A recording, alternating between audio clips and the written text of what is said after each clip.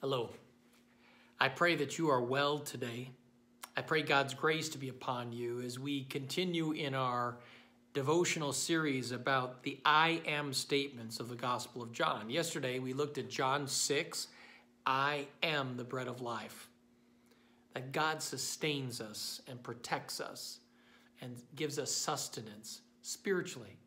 Today we look at John chapter 8, another I am statement. Verse 12. And when Jesus spoke again to the people, he said, I am the light of the world. Whoever follows me will never walk in darkness, but will have the light of life. Jesus says, I am the light of the world. I am the one who is able to speak truth in the midst of this times of confusion and uncertainty. What is the darkness? Are you afraid of the dark? When are you afraid of the dark? What does the darkness indicate in the Bible? The darkness indicates lies. Do you believe lies? There are two lies we often believe about ourselves, and there are two lies we often believe about God. The first we believe about ourselves is that we're not very valuable. We're not really important. And the second is that we believe the lies of our own insecurities, and they stop us from living the life God would intend. And the two lies we believe about God, God's not really able to help me. And God's not really willing to help me.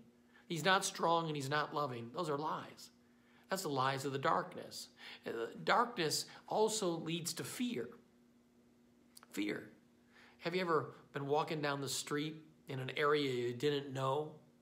It's dark out, and you're looking around everything. You want to see because you want to know what the next threat is. You want to be clear on what's going to happen. Are you afraid? The darkness wants to give you fear. As opposed to the light, you can see. You see whether there's any real threat, in fact, at all. And in truth, not only is there fear, not only are there lies, together they make up a story, right? When I was a kid, I was afraid of my closet. Why?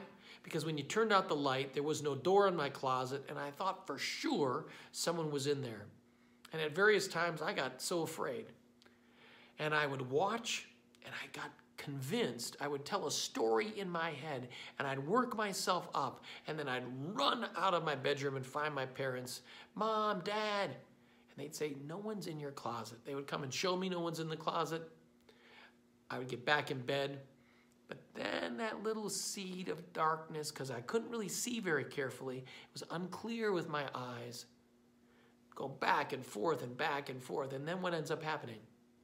They say, look, just sleep with the light on. That's right.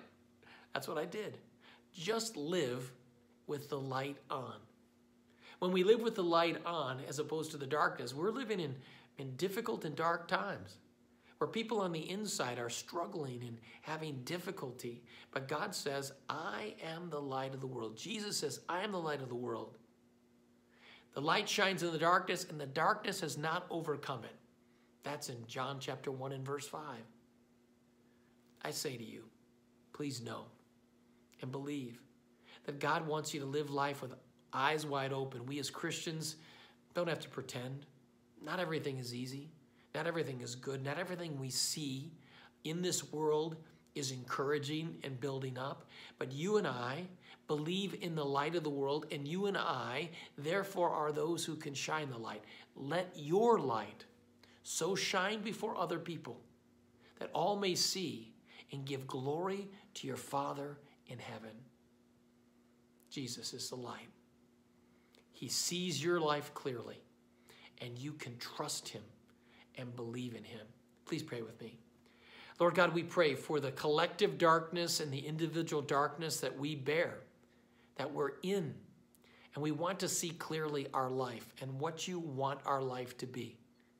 Bless us, Lord, that we not only can trust in the light of the world, who guides and directs us, who encourages us and builds us up, but also that we might be light for other people, pointing back to the one who is the light.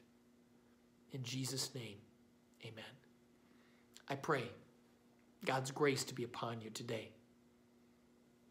Believe the light. Be the light.